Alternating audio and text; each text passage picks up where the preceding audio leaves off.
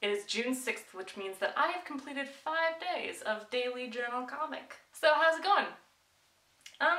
It's actually going pretty well. I'm pretty happy with the 5 comics that I've made so far. There is a downside, and that is how much time it's taking. Every single comic so far has taken at least 1 hour, and the comics that are more panels have taken up to 2.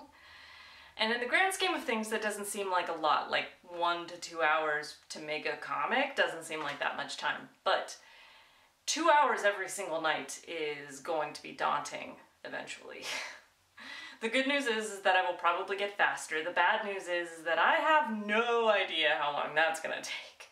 But it's alright, we're just gonna keep going, and hopefully it gets faster before I get completely burned out.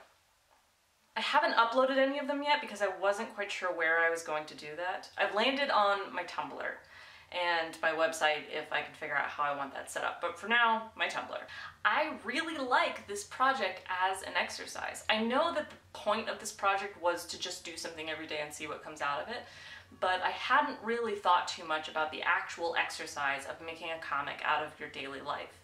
And I really like it. Your days vary so much. There are some days when there's a lot of things that happen, and there are some days when it feels like nothing happens. To try and make one story out of every single day, even the ones that seem boring, is actually a really great exercise. You think about all of the things that happen in your life and all the interactions you have and how those might be translated onto paper. However successful I am at this, I feel like this is a really good exercise. Yeah.